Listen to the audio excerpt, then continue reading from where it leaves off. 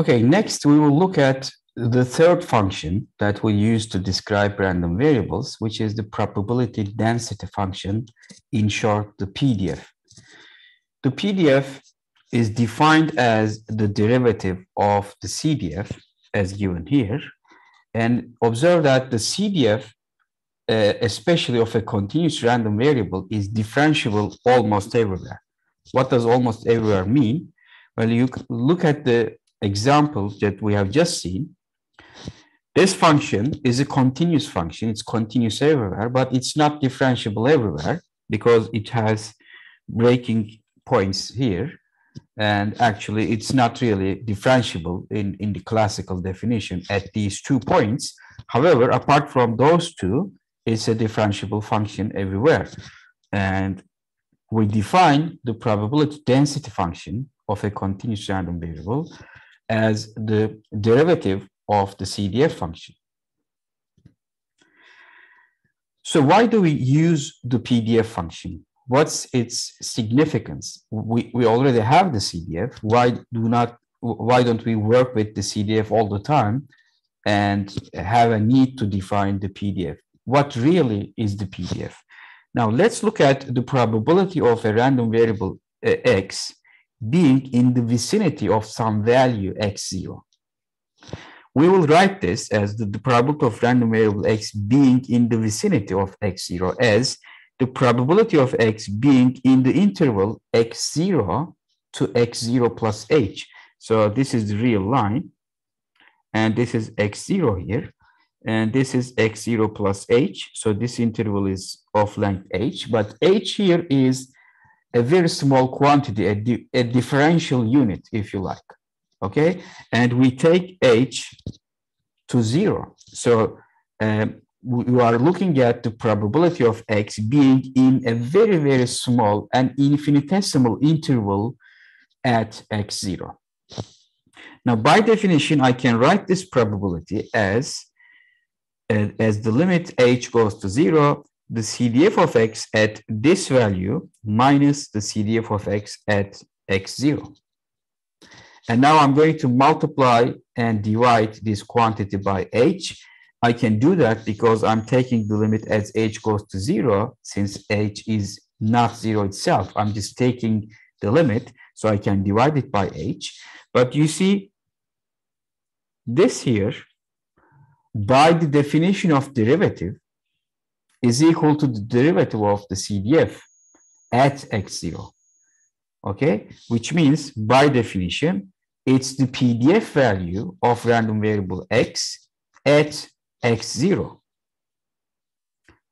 okay? So the probability of the random variable x being in vicinity of x0 is proportional to the PDF value of random variable x at that point. So what this means is the PDF represents the density of the probability around each possible value. And this actually means how likely it is to observe random variable x around parameter x. So this, in a sense, gives you a relative likelihood. So the PDF function signifies how likely of you to observe random variable x at certain points. So the larger the PDF value, the more likely that you will observe random variable at that region. And that makes sense because by definition, the PDF is the derivative of the CDF, and the PDF being large means the CDF has a large change around that value, which means you are adding much more probability around that value to the CDF as the cumulative sum, which means there is a larger probability around that value. So it makes sense from that perspective also. Now let's look at the same example and how we obtain the PDF here. You see our CDF was this function between negative infinity and 1, it was 0, and beyond 10, it's 1, and in between, it's a linear function. x minus 1 divided by 10, divided by 9. So the slope of this portion, is the derivative. By definition, the slope of a line is its derivative, and in this case, it's constant. If you take the derivative of this, x minus 1 over 9, it's 1 over 9. So the PDF of this random variable is constant between 1 and 10, which fits perfectly with our assumption of this being an equiprobable outcome random experiment. Recall the first definition, how we wrote this random variable. You select a random real number in the interval from 1 up to 10, which are all equiprobable. So that is reflected in the PDF. Recall, for a discrete random variable, if you have the PMF, it would be something like this. All PMF values equal.